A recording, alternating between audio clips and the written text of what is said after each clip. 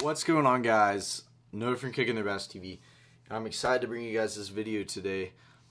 This is something totally different I've never done. And so, literally, if you guys like this video, definitely let me know. Like, seriously, leave a comment below. I want to know. I want to know the feedback, if it was good, if it was bad, or if you guys just like the normal, like, tournament videos and stuff like this. So, I want to know, guys. I want to know, what you guys are wanting. And this is something totally different, like I said. I haven't really seen anyone do it, so I'm going to try it out today and see how this goes. But second of all, thank you guys so much for the support. Like I said, it means the world. My channel is finally starting to get and growing and everything, and I can't thank you guys enough. But guys, another update is I've been posting Tuesdays, Thursdays, and Sundays every one of those days, so 3 videos a week. Just to kind of notify you guys, and you guys can check out my social media sites below if you want to be notified, like when, like, say I'm posting a video today and you're like, oh yeah, it's Tuesday, there's a video going up at 4 p.m. So, like, that's kind of what I'll do. But anyways, guys, today what we're going to be doing is I have a clip from a tournament that me and Trent fished. And instead of just playing music over the tournament clip, I'm going to be talking about what we were doing, how our day went, how it went along. I'm going to be watching the video, and you guys are going to be watching it with me. I'm going to explain what I'm doing here, I'm going to explain what I'm doing there, and hopefully you guys can just pick up a few tips or just, relate to it. So that's kind of what I'm aiming for today. Like I said, at the end of this video, just be sure to hit that thumbs up button if you guys enjoyed it, and leave a comment if you want to see more of these. So let's go ahead and hop into the video. Alright guys, so we started off our day, and we were, we're really confident. We were bed fishing, that's what we were really trying to do. That's what we thought this tournament was going to be all about. It was like, we're going to bed fish. This previous week before, I was catching them, I was catching them on beds, and I was catching some on the main lake. It was a little bit different, but literally I had a day with like 15 pounds. Next day I had 18 pounds, and the next day I had almost like about 22 pounds with a spotted bass. So right now, I have a few beds marked. I was just trying to fish for them, and we just could not get them to bite. There's a few fish. There wasn't anything too surprising, it wasn't too much of, a lot of big fish. It was just some average fish that I wanted to catch. And so, like, we did that for a while, and as you can tell now, I'm throwing a shaky head, and we're on the main lake. And as you can tell, there's like a little bit of wind. There's a lot of current, and so we just started fishing these reef pools. This is where we started off. We fished the reef pools. We're breaking everything down. I told Trent, and he was like, man, I really want to bed fish. I'm like, dude, if they're not going to bite that, we got to adjust and see what the fish are doing. So we went on some reef pools, some deep water humps and stuff like that. Started fishing, and Trent's actually tying on a underspin right now, and that's pretty much what we were throwing out here. We're throwing out on these points, these rocky points that drop off from shallow to deep very fast, and we're also fishing those reef pools. So then I just hit a few confident spots. I believe this is where we picked up our first fish. It's like a few hours into the day. Like I said, like it just started off not the best. So Trent hooks one right here. I grabbed the net just because, it's one of those days where, like, you don't want to have any mistakes, especially if you don't have anything in the boat. It was nothing big, but I just hit one of my confident spots. I was like, Trent, you should catch one here, throw your shaky head around, see what you can get. So he caught just like a small one here, but it kept, and it got a fish in the box, so it definitely got our confidence up. Yeah, just a little spot right there. And this is on the south end of the lake. If you guys fish Lake Lanier a lot, that's we mostly fade towards like the south end. That's mostly where I live by. So now I'm fishing a bridge right here, and I know I love throwing a fish head on bridges. As you can tell, that's what I'm throwing right now. I told Trent, just throw your shaky head. Let's see if you can get a few fish in the boat. I'm gonna go for the big bite. So as you can tell right now, I'm throwing on the pylons. I'm reeling right next to the pylons. I'm throwing on the edge of them, and right here I'm reeling very fast. Like I'm reeling very fast. I felt, as you can tell right there, like literally I was reeling up. I felt the fish hit it, and I gave him a second. I didn't want to. I wanted to capitalize on it. See, I just reeled, stopped, let him eat it, and then boom, there he was. So that just shows you need to be focused and everything, and you need to know, you got to be zoned in. You got to think there's going to be a fish that's going to be biting your lure 24/7. I don't know why I didn't cut Trent's butt out of this, but it's all right. Don't worry about that. But yeah, guys, but you need to know that a fish is going to be biting your lure 24/7. You need to be focused on that. But seriously, like, I just felt like a little tick. I was like, man, I need to slow down for a second. I felt him kind of eat it. I gave him a second to eat it, and then he actually had it. He actually choked it. I mean, he had it in his mouth, so he really wanted it, and those fish were just piled up on that bridge. So right here, I told Trent, I'm like, man, this is a big fish spot. You should catch some big fish here. We're kind of figuring out what's going on. There's a lot of current. There's a good bit of wind. And right at this spot, there's a lot of bait. This is how I knew there was fish. You know, there's a lot of bait. When I would reel my lure back in, I'm throwing an underspin right now. When I was reeling my bait back, I saw a lot of little bait fish following it. So that keyed my mind. Where there's bait, there's fish. So that's really why we were fishing this. I can tell that guy in the boat right there literally was going in like 2 foot of water. Me and Trent were talking to each other like, what the heck's going on? But right here, this is where I caught the biggest fish of the day. We caught some small ones. I just haven't shown them on clip. That hook set looked horrible, but you couldn't see the rod bend in the video. Yeah, this is like the biggest one right here. Right there, it was jumping. And we honestly thought it was like a 7-8 pounder. But we knew it was a largemouth. It wasn't that big, but guys, when that thing jumped, it looked huge. The crazy part about that right there, when I just flipped that thing right in the net, the lure actually came out of its mouth as the fish was going in. You can see the lure at the top of the net. That was just crazy. I mean, it was totally intense. It was uncalled for. I mean, look at that. Boom, barely made it into the net. But guys, that was a close one. And I mean, most of the time I'll boat flip fish, but gosh, I mean, if I would have tried to boat flip, I mean, it probably would have came off. I would have been hurt. But a solid fish right there. That was the biggest fish of the tournament. It was a largemouth, which is surprising because I usually don't catch that many largemouth on Lake Lanier. But that just shows you, I mean, where the bait's at. I still had my mind, me and Trent both had our minds on some bedding fish. I saw some bedding fish back in this cove, and I was like, or I found them in practice, and I was like, hey, let's just go check it out, see what's going on. There's some there. Nothing the best, you know. But still my main confidence was out on the main lake, so we definitely went back there. We're fishing this like reef pole right here, and it's kind of like a blow through. There's just not too much wind going through. I know you can't see the other pole, but just kind of throwing up on that reef pole, reeling it back off of it. In this next spot right here, we fished the other side of the island, and I had one bite, I believe, and this is a big fish spot. I told Trent that, and I was like, Trent, there's a lot of big fish here. If we just capitalize, you can win the tournament here. And this is one spot I've caught a lot of big fish at, and Trent actually missed like 2 or 3 good ones, like really good ones. I'm not saying it's his fault or anything, but he missed a few really, really good fish, like literally 4 and 5 pound spots that really could have put us to the top, at least top 3, easy. But this spot, guys, this spot, I mean, I just knew there was a lot of fish. There's bait falling back my lure. But I was telling Trent, and what I tell you guys a lot, with that fish head, with that underspin, you have to hook set sideways. And if you hook set up, I'm telling you, like 90% of the time, you're not gonna hook them. If you hook set sideways, I mean, you're most likely gonna get that fish in the boat. You're gonna get a good penetration. The hook's gonna get in his mouth really good. So that was one thing. I mean, I know it's really hard. Like sometimes, especially if you're used to it, you're wanting the hook set up. I mean, I understand that completely. You just gotta get used to it. Get used to that bite. Sweep to the side, just like a crankbait or any other standard bait with treble hooks, and you usually get the fish. But yeah, guys, like 15 pounds was lost at this one hole. It was ridiculous. It kind of sucked, but everything happens for a reason. Maybe it just wasn't our day. I don't believe I got any of his bites. I believe he hopped in the back of the boat when he started getting the bites. So we went to plan B. We're fishing the other side of this bridge.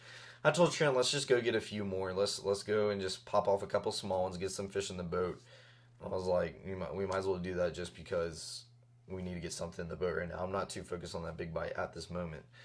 And this tournament actually ends a few hours earlier. It ended at 1, I believe. But right here, we're fishing the other side. I told Trent to throw my shaky head up there. And I believe I'm still throwing my fish head around. This is like our 5th fish, I believe. I didn't get the other ones on camera. They actually came on the other side where we caught that, or where I caught that fish head fish. We actually caught a few more over there, but for some reason the camera turned off. It's like Trent like clicked it on, like I saw him click it on, and it was like a 1-second clip. It was like it shut off automatically. But we went over there. We did the same thing. I actually threw a shaky head too. I caught one. Trent caught one, and then we went over to this side, caught another, and I'm pretty much got our limit of fish right here. So, I mean, that got our confidence up. And then we pretty much went back to deep water fishing, you know. We went back to that main spot where I caught my biggest one because I was like, Trent, there's fish here, there's bait here. I know there's fish here. We just got to stick it out. You may get a bite every 30 minutes, but if you get a bite, it's going to be a good one. So we stuck it out, you know, as you can tell. I mean, the wind wasn't too bad. It was a little wavy out, but that's all right. But we kept on fishing that. There was still bait following our fish heads, following our baits back to the boat. And so, I mean, I knew that was a productive area. I knew there was going to be fish there. So right here, I just threw up on the shallow end, and I'm reeling it out into the deep water. As you can tell, I'm just popping it a little bit, giving it a little bit of action, and I just got a bite right there. And guys, this bite, like, I honestly thought I had an easy 5-pound fish. I was like, Trent, this is a big fish. And I already was confident because I caught a fish there earlier today, and it was a monster. So I was like, Trent, this is a big one, this is a big one, this is a big one. And it was pulling my drag like crazy. It was going, I mean, it was just, we were all pumped about it. Right when I get the fish back to the boat, as you can tell right there, I kind of stuttered. I was like, screw this. It was a walleye. And literally, guys, that's my first walleye I've caught in Lake Lanier. I've never caught any walleye on Lake Lanier. I haven't really heard of many people catching walleye. My dad's caught one years ago on a crankbait, but literally, guys, like, there's no walleye in this lake. And he actually choked that thing. He choked it down. I had to get the pliers and get it out, so I just kind of quick released him right there. But yeah, I mean, I was so pumped about that. I was like, oh my god, this is a big fish. I just got that bite, but you know, you can't control everything. So we got back. My dad and my mom actually met us at the ramp. They wanted to watch the weigh-in, and so we got there. I mean, we weren't really pumped. You know, we caught some small ones. I also got one good fish, but you know, I mean, it happens, guys. You're not going to win every tournament. You're not going to do the best of every tournament, but we put 5 fish in the boat. We did what we could that day.